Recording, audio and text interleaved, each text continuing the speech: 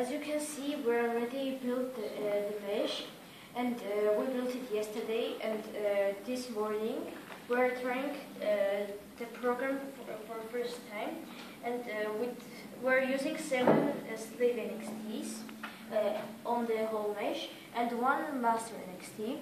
So to synchronize them, the master has 2 lights, and these lights are going into these hubs, and the light sensors see that light, and the slave NXTs are synchronizing their motors to the master motors.